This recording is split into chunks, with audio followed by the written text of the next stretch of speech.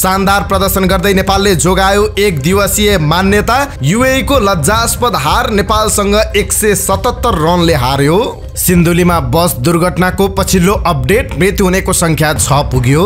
रामसाय प्रसाद यादव सहित अन्य 3 जनाको उपराष्ट्रपति पदको उम्मेदवारी कायम। उद्योगी व्यवसायीको चेतावनी, बैंकको दादागिरी बढ्यो, राष्ट्र बैंक र संसद भवन घेराउ गर्छौं। उपराष्ट्रपतिमा पुरुष उम्मेदवार हुन नहुने भन्दै महिला कानुन व्यवसायीको ध्यानकर्षण। कोशी प्रदेशको नामाकरणमा विरोध जनाउँदै झापामा राजमार्ग अवरुद्ध, काठमाडौँमा प्रदर्शन। हेटौँडा ढल्केवर इनरुवा 400 केबी प्रसारण लाइन निर्माणमा 6 वर्षदेखिको अवरोध हटाउन छलफल सुरु। माओवादी नेताको भनाई, शान्ति प्रक्रियाको काम रोकिनुमा एमाले बाधक। कंग्रेस महामन्त्री गगन थापाको बोली, म मन्त्री बन्ने लाइनमा छैन। केन्द्रीय सर्भरमा समस्या, देशभर स्वास्थ्य बीमा कार्यक्रम अवरुद्ध। रक्सी खाएर सडकमा हंगामा गर्ने प्रहरी जवान निलम्बित, अरु 6 जना पक्राउ। मुस्ताङमा बौद्ध कलेज खोल्ने विषयमा किन विवाद भएको छ, यो सम्बन्धी विशेष जानकारी आजको समाचारमा हेर्नुहोस्। अर्थतन्त्रमा सुधार, 1 महिनामा भित्रियो 104 अर्ब रेमिटान्स, 7 महिनामा 689 अर्ब। विदेशी विनिमय सञ्चित 14 खर्ब नजिक। मध्यपूर्वमा छक्का पञ्जा 4 को आक्रामक ओपनिङ, बलिउड र हलिउड फिल्ममा भन्दा बढी दर्शकको चाप। अमेरिकाको सिलिकन भ्याली बैंक बन्द हुँदा सुनको भाउ 81 बढ्यो। इन्डोनेसियाको मेरापी पर्वतमा ज्वालामुखी विस्फोट र भारत बिहारका नेता लालु यादवको सम्पत्तिमा श्रृङ्खलाबद्ध छापा। यी र यस्तै समाचार सहित देश विदेशका 25 महत्त्वपूर्ण खबर संक्षिप्त रूपमा लिएर आएका छौं। हाम्रो भिडियो सामग्री अन्तिमसम्म हेर्नुहोला। नमस्कार, इनसाइड नेपाल न्यूजमा यहाँहरु सम्पूर्णलाई हार्दिक स्वागत छ। म सुजन पौडेल। सदाका दिन जस्तै आज पनि हामी देश दुनियाँको ताजा अनि महत्त्वपूर्ण खबर अपडेट सहित तपाईमाझ उपस्थित भएका छौं। तपाईले हाम्रो न्यूज बुलेटिन कहाँबाट हेर्दै हुनुहुन्छ कृपया आफ्नो गाउँ ठाउँको नाम तलको कमेन्ट बक्समा लेखिदिनु होला। प्रस्तुत गरेको सामग्री मन परेको छ भने कृपया हाम्रो भिडियो सामग्रीमा एउटा लाइक अवश्य गरिदिनु होला। आजको समाचार सुरुवात गरौं एउटा सुखद प्रसंगबाट। युएई माथि 177 रनको जितसँगै नेपालले एक दिवसीय अन्तर्राष्ट्रिय ओडीआई मान्यता जोगाएको छ। साथै आईसीसी विश्वकप क्रिकेट लिग 2 का बाँकी 2 खेल जिते सिधै विश्वकप छनौटमा पुग्ने सम्भावना पनि कायम रहेको छ। हारसँगै युएईले ओडीआई मान्यता गुमाएको छ भने अमेरिकाको ओडीआई मान्यता जोगिएको छ। आईसीसी विश्वकप क्रिकेट लिग 2 को आइतबारको खेल नेपाल र युएई दुवैका लागि गर या मरको स्थितिमा थियो। टस जितेर पहिले ब्याटिङ गरेको नेपालको ओपनिङ खराब रह्यो, तर मध्यक्रममा ब्याट्सम्यानले आफ्नो जिम्मेवारी निभाउँदा नेपालले 248 रनको सम्मानजनक योगफल खडा गरेको थियो। 249 रनको लक्ष्य पछ्याएको युएईलाई सुरुवातदेखि नै दबावमा राख्दै नेपाली स्पिनरले घातक बलिङ गरे। ललित राजवंशीले 5 विकेट लिए। युएईका आर्यन अफजलले सर्वाधिक 29 रन बनाए। कीर्तिपुर स्थित टियु मैदानमा खराब सुरुवात गरेको नेपालको इनिङ मिडल अर्डरले सम्हालेको थियो। कप्तान रोहित पौडेलले ओडीआईमा 8औं अर्धशतक प्रहार गर्ने क्रममा सर्वाधिक 77 रन बनाए। 112 बल खेलेका उनले 9 चौका प्रहार गरे। आरिफ शेखले 43 र गुलसन झाले 37 रन जोडे। दिपेन्द्रले 34 र भीम सार्कीले 29 रन जोडे। ओपनिङ आसिफ शेख खाता नखोली दोस्रो ओभरमा आउट भएका थिए। कुशल भुर्तेल 8 र कुशल मल्ल 9 रन बनाएर आउट भए। 22 रनमै 3 विकेट गुमाएको अवस्थामा रोहितले भीमसँग चौथो विकेटका लागि 54 र आरिफ शेखसँग 5औं विकेटका लागि 86 रनको साझेदारी बनाएका थिए। रोहित 38औं ओभरमा आउट भएपछि आरिफले गुलसन झासँग मिलेर 6औं विकेटका लागि 30 रनको साझेदारी गरे। आरिफ 43औं ओभरमा आउट हुँदा नेपालले 192 रन जोडेर 6 विकेट गएको अवस्थामा थियो, तर गुलसन र दिपेन्द्रले आक्रामक ब्याटिङ गर्दै 7औं विकेटका लागि 48 रनको साझेदारी गरे। त्यसपछि नेपालले लगातार विकेट गुमायो। सन्दीप लामिछानेले 2 रनमा आउट भए। दिपेन्द्रले 29 बल खेल्दै 2 छक्काको मद्दतमा 38 रन बनाए। सन्दीप र दिपेन्द्र 49 ओभरमा अल आउट भए। सुम्पाल कामी अन्तिम ओभरमा 2 रनमा आउट भए। त्रिवी मैदानमा भएको खेलमा नेपाली बलर सामु युएईका ब्याट्सम्यान निरीह साबित भए। ललित राजवंशीको 5 विकेट प्रेरित आईसीसी विश्वकप लिग 2 अन्तर्गत त्रिदेशीय एक दिवसीय श्रृङ्खलाको दोस्रो खेलमा युएईलाई 22.5 ओभरमा अल आउट गर्दै एक दिवसीय मान्यता सुरक्षित गरेको छ। कीर्तिपुर स्थित त्रिवी क्रिकेट मैदानमा युएईलाई निरीह पार्दै नेपालले 177 रनको शानदार जित दर्ता गर्यो। नेपालले दिएको 249 रनको लक्ष्य पछ्याएको युएई 22.4 ओभरमा 71 रन बनाउँदै अल आउट भयो। जितसँगै नेपाल 36 अङ्क जोडेर अमेरिकालाई पछि पार्दै तालिकाको चौथो स्थानमा उक्लिएको छ। तेस्रो स्थानमा 39 अङ्क सहित रहेको नामिबियालाई पछि पार्दै विश्वकपको ग्लोबल क्वालिफायरमा स्थान बनाउन बाँकी 2 खेल जित्नुपर्ने दबाव नेपाललाई छ। श्रृङ्खला क्लिन स्विप गर्ने लक्ष्यमा रहेको नेपालले पहिलो खेलमा पपुवा न्युगिनी पिएनजीलाई 52 रनले पराजित गरेको थियो। सिन्धुलीमा भएको बस दुर्घटनामा थप 1 जनाको मृत्यु भएको छ। यो सँगै दुर्घटनामा मृत्यु हुनेको संख्या 6 पुगेको छ। मृत्यु हुनेमा 3 पुरुष 2 महिला र 1 बालिका रहेका छन्। उनीहरूको घटनास्थलमै मृत्यु भएको जिल्ला प्रहरी कार्यालयका प्रहरी नायब उपरीक्षक चिरञ्जीवी दालले बताउनुभयो। सिन्धुलीको फिक्कल गाउँपालिका 4 कुइभिरमा आज बिहान बस दुर्घटना हुँदा 29 जना घाइते भएका छन्। ओखलढुङ्गाबाट काठमाडौँतर्फ जाँदै गरेको बा 2 ख 6596 नम्बरको बस दुर्घटना भएको मृतकको पहिचान खुल्न सकेको छैन। घटनास्थलबाट घाइतेको उद्धार गरी उपचारका लागि खुरकोट स्थित सामुदायिक अस्पताल लगिएको छ। चालकको अवस्था सामान्य रहेको छ। उनको धुर्मीमा उपचार भइरहेको छ। बस अनियन्त्रित भई भित्तामा ठोकिएर दुर्घटना भएको प्रहरीले जनाएको छ। 10 दलीय गठबन्धनको तर्फबाट उपराष्ट्रपतिका उम्मेद्वार राम सहाय प्रसाद यादवको उपराष्ट्रपति पदको उम्मेदवारी कायम रहने भएको छ। आइतबार राष्ट्रपति र उपराष्ट्रपतिको निर्वाचन अधिकृतको कार्यालयले यसबारेमा जानकारी गराएको छ। सञ्चारकर्मीसँग कुराकानी गर्दै निर्वाचन अधिकृत महेश शर्मा पौडेलले राष्ट्रपति र उपराष्ट्रपति फरक लिङ्ग र समुदायका दुवै हुनुपर्ने अनिवार्य वा बाध्यात्मक व्यवस्था नरहेकाले उहाँको उम्मेदवारी पनि कायम रहने बताउनुभयो। उम्मेदवार यादवको उम्मेदवारीमा नेकपा एमाले र जनमत पार्टीबाट दाबी विरोध परेको थियो। यो सँगै उपराष्ट्रपतिको निर्वाचन अन्तर्गत 4 जनाको उम्मेदवारी कायम भएको छ। उम्मेदवार विरुद्ध परेको उजुरीमाथि जाँचबुझ गरेर निर्वाचन अधिकृतको कार्यालयले उम्मेदवारको नामावली प्रकाशन गरेको छ। उपराष्ट्रपतिमा सत्तारूढ दलकै गठबन्धनबाट राम सहाय प्रसाद यादव, ममता झा र प्रमिला कुमारी गरेर 3 जना र नेकपा एमालेका तर्फबाट 1 जना अष्टलक्ष्मी साक्य गरेर 4 जनाको उम्मेदवारी परेकोमा 4 जनाको उम्मेदवारी कायम रहेको निर्वाचन अधिकृतको कार्यालयले एक विज्ञप्ति मार्फत जानकारी दिएको छ। नवनिर्वाचित राष्ट्रपति रामचन्द्र पौडेलले सोमबार शपथ लिनुहुने भएको छ। राष्ट्रपतिको कार्यालयले शपथका लागि सोमबार दिउँसो 1 बजे विशेष समारोह आयोजना गर्ने भएको छ। प्रधान न्यायाधीशबाट राष्ट्रपतिले शपथ लिने व्यवस्था छ। कायम मुकायम प्रधान न्यायाधीश हरिकृष्ण कार्कीले राष्ट्रपति पौडेललाई शपथ खुवाउनुहुनेछ। पौडेल फागुन 25 मा राष्ट्रपति निर्वाचित हुनुभएको थियो। राष्ट्रपतिको कार्यकाल 5 वर्षको हुन्छ। राष्ट्रपति विद्यादेवी भण्डारीको कार्यकाल आज सकिएको छ। उहाँ आजरै निजी निवास बुढा नीलकण्ठ सर्नु भएको छ।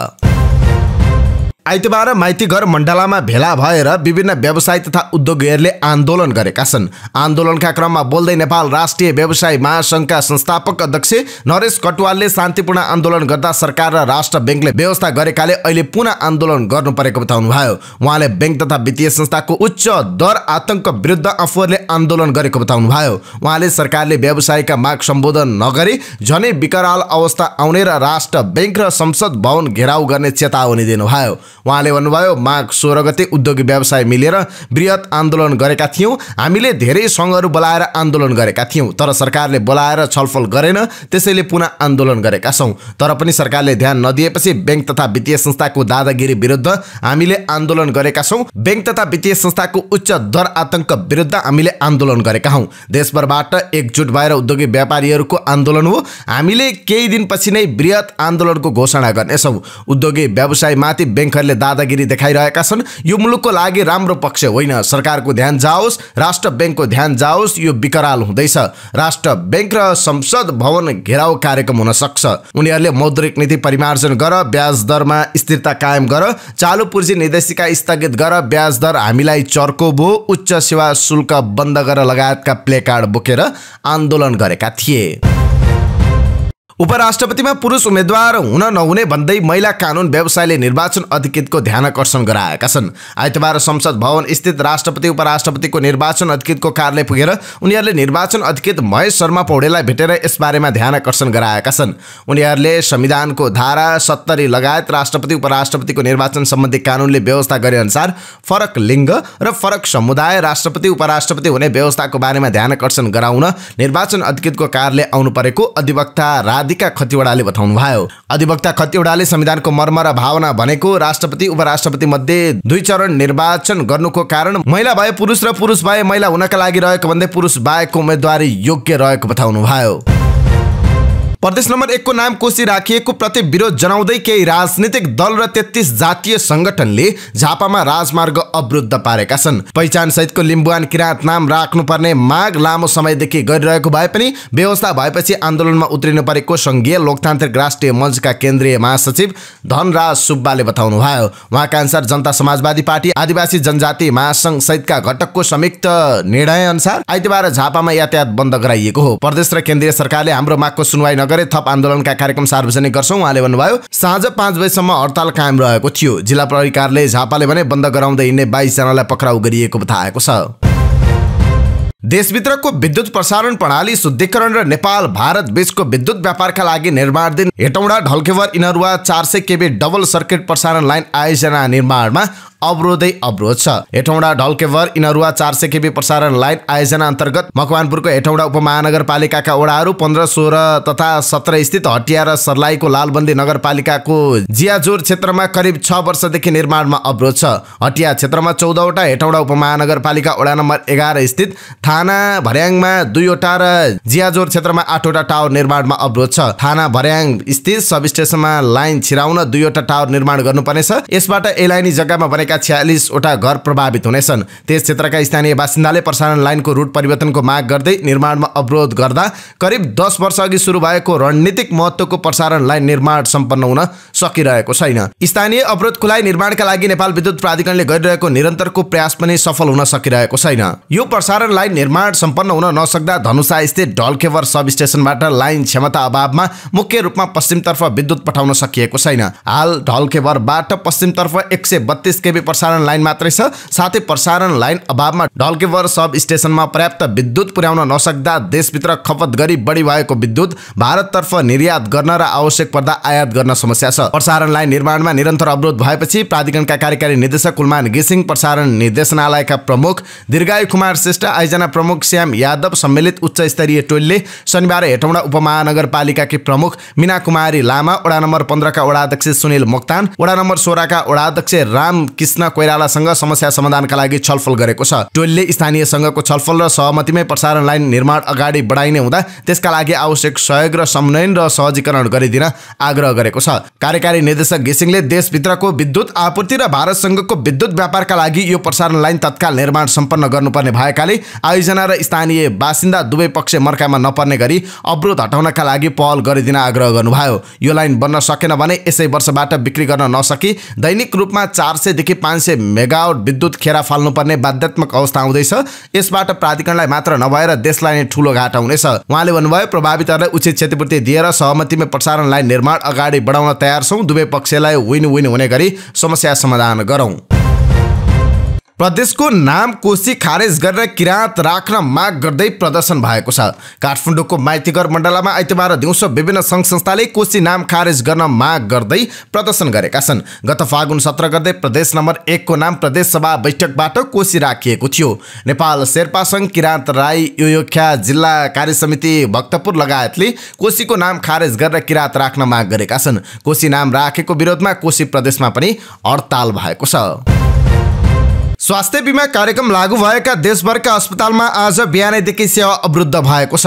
केन्द्रीय सर्भरमा समस्या आएको कारण अस्पतालहरूले सेवा स्थगित गरेका छन्। महाराजगञ्ज स्थित त्रिभुवन विश्वविद्यालय शिक्षण अस्पतालले आज बिहानै सूचना टाँच गरी अस्पतालबाट दिने सेवा स्थगित रहेको जानकारी दिएको छ। स्वास्थ्य बीमा बोर्डका सूचना अधिकारी शम्भु प्रसाद ग्यावलले बिहानैबाट सर्भरमा समस्या आएको बताउनुभयो। गभर्नमेन्ट इन्टिग्रेटेड डाटा सेन्टरमा समस्या आएपछि देशभरका स्वास्थ्य बीमाका सर्भर चलेका छैनन्। ग्यावलले भन्नुभयो, सर्भर नचल्दा बिमितले पाउने सेवामा समस्या हुने नै भयो। प्राविधिकहरू काममा खटिसकिएको र केही समयमा समाधान हुने ग्यावलले बताउनुभयो। केही हप्तादेखि नै सर्भरमा पटक पटक समस्या आइरहेको छ।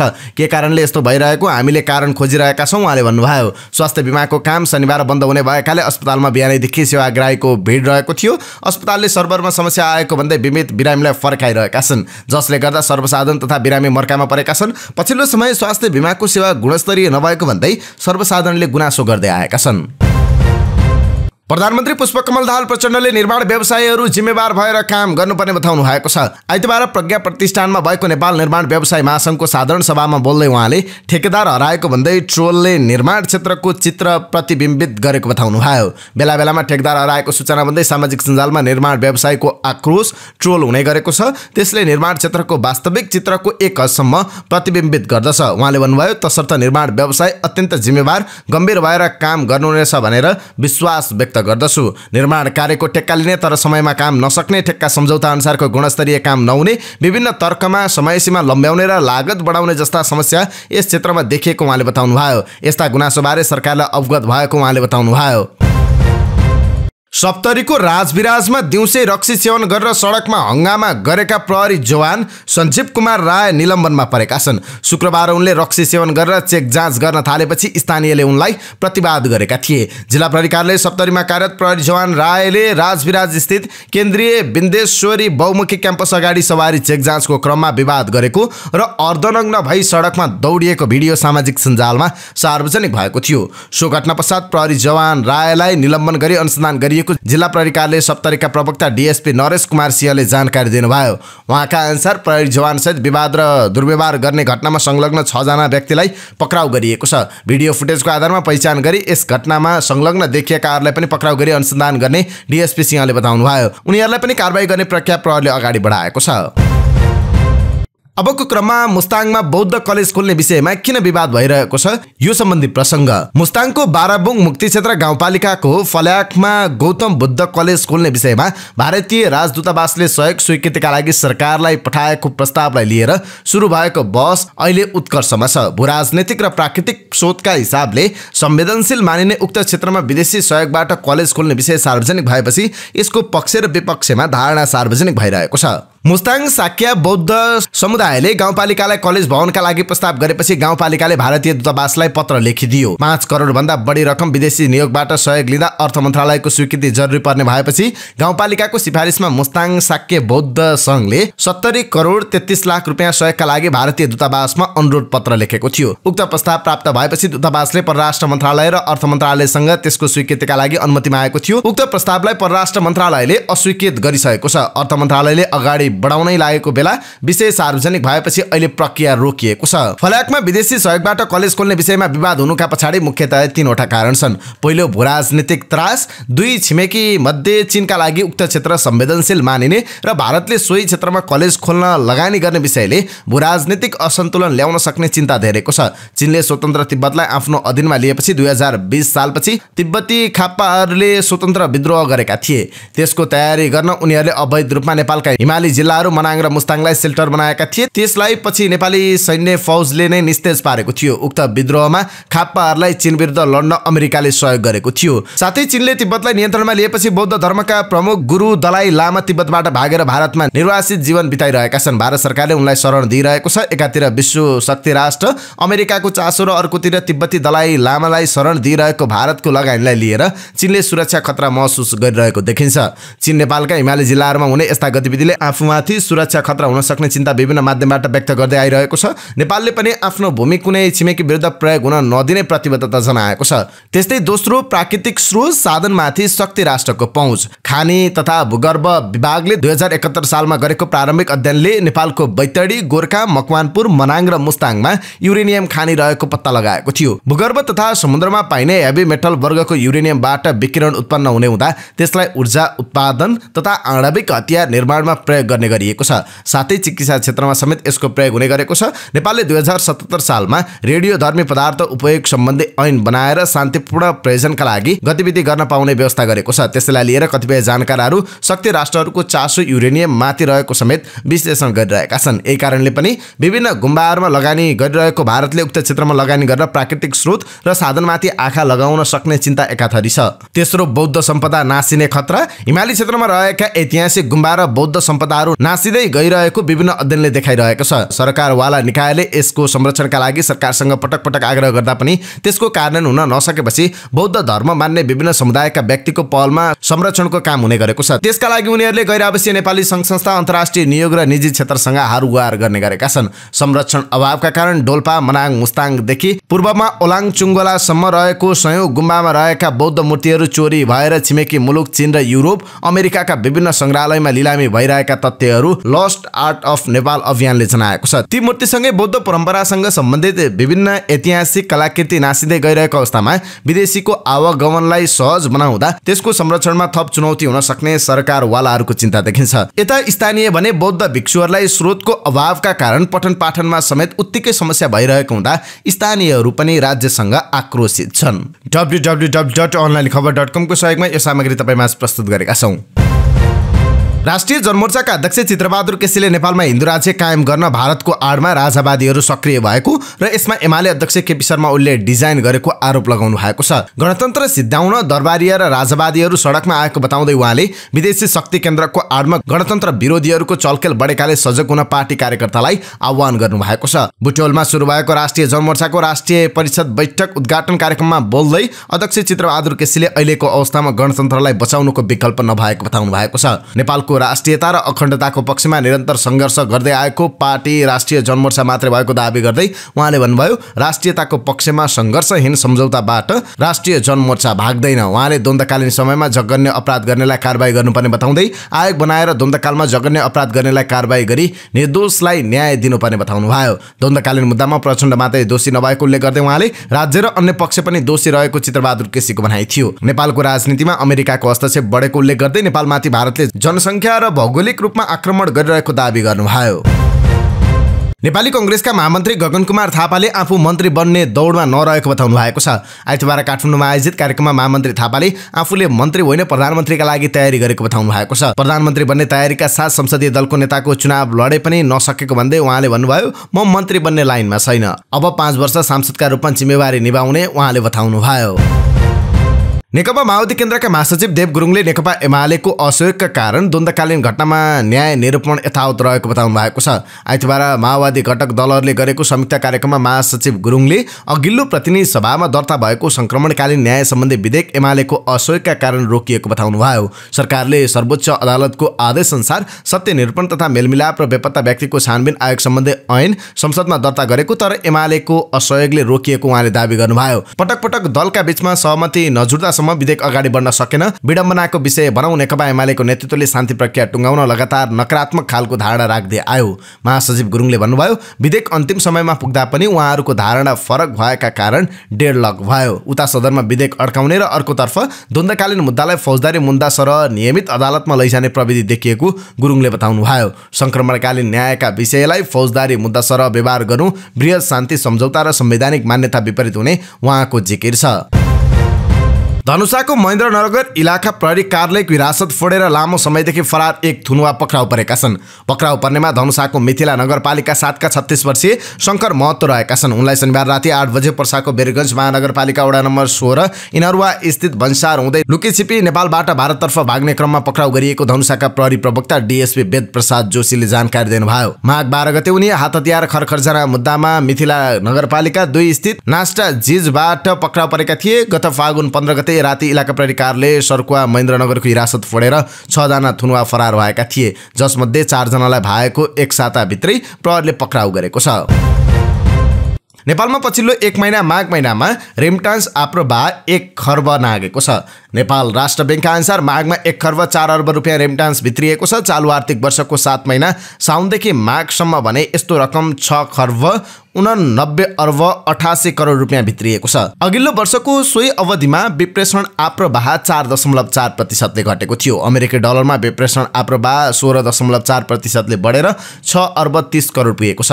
अघिल्लो वर्ष अमेरिकी डलरमा हुने विप्रेषण आप्रवाह 5.3% घटेको थियो। यस अवधिमा वैदेशिक रोजगारीका लागि अन्तिम श्रम स्वीकृति संस्थागत तथा व्यक्तिगत नयाँ लिने नेपालीको संख्या 57.3% बढेर 3,14,767 जना पुगेको थियो। वैदेशिक रोजगारीका लागि पुनः श्रम स्वीकृति लिने नेपालीको संख्या 10.1% बढेर 1,67,708 पुगेको छ।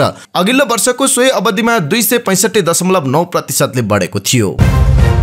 अब एउटा रंग खबर। नेपाली फिल्म छक्का पंजा 4 ले मध्यपूर्वमा पहिलो सप्ताहन्त आक्रमक ओपनिङ गरेको छ। यूएई, कतार, ओमन र बहराइनमा फिल्मको सप्ताहन्त अकुपेन्सी 100% देखिएको छ।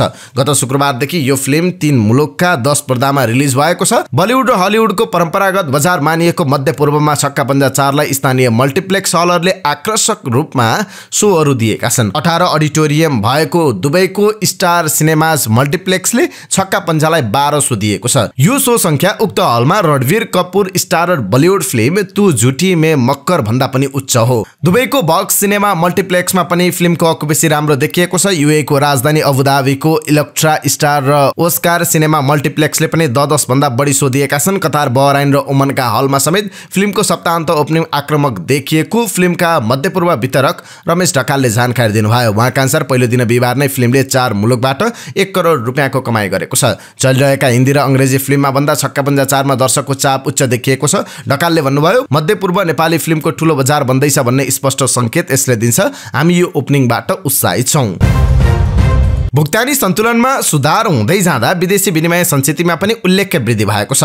सुधारान्तर बचत 1 खर्ब भन्दा माथि पुग्दा माघ मसान्तसम्म विदेशी विनिमय सञ्चित 14 खर्ब नजिक पुगेको छ। 2079 असार मसान्तमा 12 खर्ब 15 अर्ब 80 करोड रहेको कुल विदेशी विनिमय सञ्चित माघ मसान्तसम्म आउँदा 13.8% ले वृद्धि भई 13 खर्ब 83 अर्ब 33 करोड पुगेको नेपाल राष्ट्र बैंकले जनाएको छ। राष्ट्र बैंक आर्थिक अनुसन्धान विभागले चालु आर्थिक वर्ष 2079-80 को 7 महिनाको तथ्याङ्कको आधारमा मुलुकको आर्थिक तथा वित्तीय अवस्थाको प्रतिवेदनमा उक्त तथ्याङ्क सार्वजनिक गरेको छ। अमेरिकी डलरमा विदेशी विनिमय सञ्चित 10 अर्ब 50 करोड रहेको राष्ट्र बैंकले जनाएको छ। उच्च आयसँगै लगातार बढेको सुधारान्तर घाटाले विदेशी विनिमय सञ्चितमा दबाव परेपछि 2079 पुसदेखि राष्ट्र बैंकले आयातमा कडाई गर्ने नीति लिएको थियो। पछिल्लो समय आयातमा गरिएको कडाई क्रमशः खुकुलो बन्दै गएपछि आयात संकुचित हुँदा विदेशी विनिमय सञ्चित बढ्दै गएको छ। विनिमय सञ्चितले 10.8 महिनाको वस्तु आयात र 9.4 महिनाको सेवा आयात धान्न पर्याप्त रहने राष्ट्र बैंकले जनाएको छ।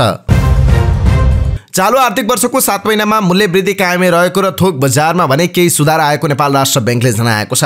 आइतबार आर्थिक वर्षको 7 महिनाको वित्तीय तथ्याङ्क सार्वजनिक गर्दै केन्द्रीय बैंकले यस्तो जानकारी गराएको छ। बैंकको विवरण अनुसार चालु आर्थिक वर्षको माघ महिनामा उपभोक्ता मुद्रास्फीति 7.8% छ। गत वर्ष समीक्षा अवधिमा यस्तो मुद्रास्फीति 6.24% थियो। केन्द्रीय बैंकको विवरण अनुसार समीक्षा अवधिमा खाद्य तथा पेय पदार्थको मुद्रास्फीति 6.1% रहेको छ भने गैर खाद्य र सेवा समूहको मुद्रास्फीति 9.22% छ।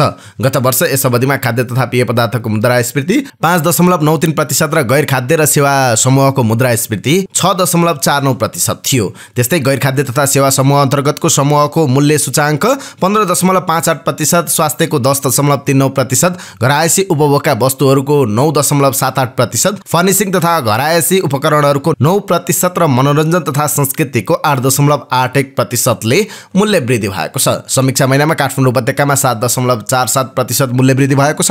तराईमा 7.82 र पहाडमा 7.30% र हिमालमा 7.92% मुद्रास्फीति रहेको केन्द्रीय बैंकले जनाएको छ। गुल्मीमा लघुवित्त वित्तीय संस्थाका सञ्चालक र ऋणी बीच छलफल भएको छ। गुल्मीको दुर्कोट गाउँपालिकाले दुवै पक्षलाई एकै ठाउँमा राखेर छलफल गराएको छ। लघुवित्तको समस्याले लघुवित्त कर्मी र ऋणी बीचको दूरी बढ्दै गइरहेको समयमा गाउँपालिकाले दुवै पक्षलाई एकै ठाउँमा राखेर छलफल गराएको छ। लघुवित्तबाट धेरै ऋण लिने र तिर्न नसकेपछि बसाइसराई गरी भाग्ने, आत्महत्या, आत्मदाह गर्ने सम्मका घटना हुन थालेपछि गाउँपालिकाले चासो दिँदै दुवै पक्षलाई बोलाएर समस्या समाधानतर्फ अग्रसर भएको गाउँपालिकाले जनाएको छ। एउटै व्यक्तिले धेरै लघुवित्तबाट ऋण लिने, लघुवित्तले सहजै ऋण दिने तर लगानी नगरी फजुल खर्च गर्ने र लघुवित्तले पनि निगरानी नगर्ने, ब्याज मात्रै माग्ने गर्दा समस्या बढ्दै गएको गाउँपालिकाले निष्कर्ष निकालेको छ। दुर्कोट गाउँपालिकामा मात्रै 8 वटा लघुवित्तले 25 करोड लगानी गरेका छन् भने 4810 जना महिलाले यी लघुवित्तबाट ऋण लिएका छन्। आइतबार एकै दिन सुनको मूल्य प्रति तोला 1700 रुपियाँले बढेको छ। अन्तर्राष्ट्रिय बजारमा शुक्रबार बजार बन्द हुँदा सुन एकै दिन प्रति औंस $35.9 बढेकाले नेपाली बजारमा आइतबार त्यसको असर परेको छ। अन्तर्राष्ट्रिय बजारको मूल्य अनुसार नेपालमा समायोजन हुन्छ। नेपाल सुनचाँदी व्यवसायी महासङ्घका अनुसार शुक्रबार सुन प्रति तोला 1,01,800 रुपियाँमा कारोबार भएकोमा आइतबार प्रति तोला 1,03,500 रुपियाँ पुगेको छ। यसअघि शुक्रबार सुनको मूल्य 800 ले बढेको थियो। अमेरिकाको सिलिकन भ्याली बैंक बन्द हुनु र स्टक मार्केटमा त्यसको असर पर्नुले सुनको मूल्य बढेको जानकारी बताउँछन्। नेपाल सुनचाँदी व्यवसायी महासङ्घका पूर्व अध्यक्ष मणिरत्न साक्यले अमेरिकाको स्टक मार्केट ओह्रालो लाग्दा लगानीकर्ता सुनमा आकर्षित भएको र यसले मूल्य बढाएको बताउनु भएको छ। विश्वका प्रमुख स्टक मार्केटले सुनको मूल्यलाई सिधा असर गर्छ। यसको प्रभाव आइतबार देखिएको छ उहाँले भन्नुभयो। तरलताको समस्याका कारण अमेरिकी सिलिकन भ्याली बन्द भएको छ। बैंकले ठूलो रकमको बोन्ड बिक्री गरी तरलता व्यवस्थापन गर्दा त्यहाँको स्टक मार्केट समेत प्रभावित बन्न पुगेको छ, जसले गर्दा लगानीकर्ताको विश्वास सुनप्रति बढेको साक्यले बताउनु भयो। अमेरिकाको ठूलो मध्येको एक सिलिकन भ्याली बैंकलाई नियामक निकायले बन्द गरिदिएको छ। यस घटनालाई सन् 2008 को मन्दीपछि अमेरिकी बैंकिङ क्षेत्रमा देखिएको ठूलो संकटका रूपमा समेत हेरिएको छ। सन् 2008 मा वाशिंटन म्युचुअल टाट पल्टिएको घटनापछि यो सबैभन्दा ठूलो संकट भएको बताइएको छ। बैंकले गत बुधबार घाटा पूर्तिका लागि ठूलो हिस्सामा शेयर बेचेको र करिब 2.25 बिलियन बराबरको नयाँ शेयर बेच्ने घोषणा गरेको थियो। बैंकको उक्त घोषणापछि ठूला शेयर होल्डर र बचतकर्ताले आफ्नो लगानी र बचत फिर्ता लिन सुरु गरेका थिए। क्यालिफोर्नियामा मुख्य कार्यालय रहेको बैंक टाट पल्टिने अवस्थामा पुगेको नियामक निकायको भनाइ छ। नियामक निकायले सबै बचतकर्ताको पैसा सुरक्षित रहेको बताएको छ। फेडरल डिपोजिट इन्स्योरेन्स कर्पोरेसनले करिब $175 बिलियन बैंकमा डिपोजिट रहेको जनाएको छ। 31 डिसेम्बर 2022 सम्म बैंकको कुल सम्पत्ति $209 बिलियन बराबर भएको बताइएको छ। सिलिकन भ्याली बैंक टाट पल्टिनुको आंशिक कारण संघीय रिजर्भ बैंकले गत वर्ष ब्याज दर वृद्धि गर्नु परेको पनि सीएनएनले जनाएको छ। सन् 1983 मा क्यालिफोर्निया बैंकका रूपमा स्थापना भएको सिलिकन भ्याली बैंक पछिल्लो एक दशकमा तीव्र विस्तार भएको थियो। यसपटक मनोरञ्जन क्षेत्रको सबैभन्दा ठूलो ओस्कर अवार्ड समारोह रातो कार्पेटको सट स्याम्पेन कलरको कार्पेटमा हुनेछ। 95औं ओस्कर अवार्ड आइतबार राति अमेरिकाको लस एन्जलसमा हुँदैछ। यस अवधिमा चर्चित सेलिब्रिटीहरू विभिन्न स्टाइल र फेसन सेन्सका साथ कार्पेटमा प्रस्तुत हुनेछन्। अन्तर्राष्ट्रिय सञ्चार माध्यमसँग कुरा गर्दै प्रस्तुता जिम्मी किमेलले ठट्टा गर्दै भनेका छन्, रङ परिवर्तनको कारण थाहा नभए पनि स्टेजमा झगडा नहुने अपेक्षा गरेका छौं। गत वर्ष अभिनेता विल स्मिथले प्रस्तुता क्रिस रकलाई स्टेजमा झापड हानेका थिए। क्रिसले स्मिथकी श्रीमतीको बारेमा टिप्पणी गरेका थिए, जसकारण उनी रिसाएका थिए।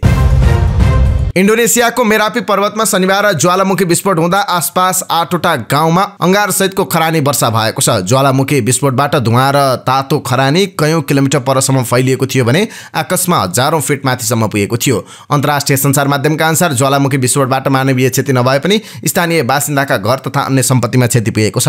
यस क्षेत्रका स्थानीय र पर्यटकलाई अन्यत्र सारेर 7 किलोमिटरको क्षेत्रलाई खाली गराइएको थियो। ज्वालामुखी विस्फोटपछि वर्षा हुने भएकाले बाढी आउने चेतावनी जारी गरिएको छ। हप्तौंसम्म लाभा निस्कने क्रम चल्ने भएकाले त्यसबाट हुने क्षतिप्रति पनि सचेत बनाइएको छ। भारतको प्रवर्तन निर्देशनालयले बिहारका पूर्व मुख्यमन्त्री लालू यादवका छोरा छोरी र आफन्तका घर तथा व्यापारिक प्रतिष्ठानमा छापा मारेको छ। गत शुक्रबार र शनिबार गरी ईडीले लालू यादवका छोरा एवं बिहारका निवर्तमान उपमुख्यमन्त्री तेजस्वी यादव तथा उनका 3 जना दिदीबहिनी र केही आफन्तको स्वामित्वमा भारतका विभिन्न शहरमा रहेका 2 दर्जन बढी घर तथा प्रतिष्ठानमा छापा मारेको छ। लालू यादव भारतको केन्द्रीय रेल मन्त्री हुँदा कामको बदला जमिन कार्यक्रम अन्तर्गत भएको भ्रष्टाचारको सीबीआई र ईडीले तलासी गर्ने क्रममा छापा मारिरहेको छ। छापा मार्दा उनीहरूको नाममा विभिन्न स्थानमा घर, जग्गा, नगद र सुनचाँदी गरी अर्बौंको सम्पत्ति फेला परेको ईडीका अधिकारीहरूले बताएका छन्। नयाँ दिल्लीमा रहेको कोलोनीमा तेजस्वी यादवको नाममा 4वटा घर फेला परेका छन्। 1.5 अर्ब भारतीय रुपियाँ बढी मूल्य पर्ने ती घरहरूको खरिद मूल्य चाहिँ 4 लाख मात्रै देखाइएको छानबिनबाट खुलेको छ। तेजस्वी यादव बस्दै आएको दिल्लीको घरबाट 1 करोड नगद र 1.5 किलो सुन पनि बरामद गरिएको छ। ईडीका अधिकारीहरूले अहिलेसम्म करिब 6 अर्ब भारतीय रुपियाँ बराबरको अवैध सम्पत्ति फेला परेको र त्यसमध्ये 3.5 अर्ब जति अन्य व्यक्तिहरूको नाममा रहेको बताएका छन्। अनुसन्धानकर्ताहरूले रेलवेमा निम्न तहको जागिर लगाइदिने प्रलोभनमा जमिन हडपिएको समेत पत्ता लागेको बताएको छ। यिनै समाचार सहित हामी समाचारको अन्त्यमा आइपुगेका छौं। प्रस्तुत गरेको समाचार सामग्रीमा तपाईको केही टिका टिप्पणी भए तलको कमेन्ट बक्समा लेखिदिनु होला। दैनिक रूपमा सत्य अनि तथ्य खबर अपडेटका लागि हाम्रो यस युट्युब च्यानललाई सब्स्क्राइब गर्न नबिर्सिनु होला। जहाँ जाँदै प्रस्तुत गरेको सामग्री मन परेको छ भने कृपया हाम्रो भिडियो सामग्रीमा एउटा लाइक अवश्य गरिदिनु होला। हाम्रो बिहानी न्यूज बुलेटिन हरेक दिन बिहान 6 बजे हाम्रो यस युट्युब च्यानलमा हेर्न सक्नुहुन्छ। तपाईको बाँकी पल सुखद रहोस्।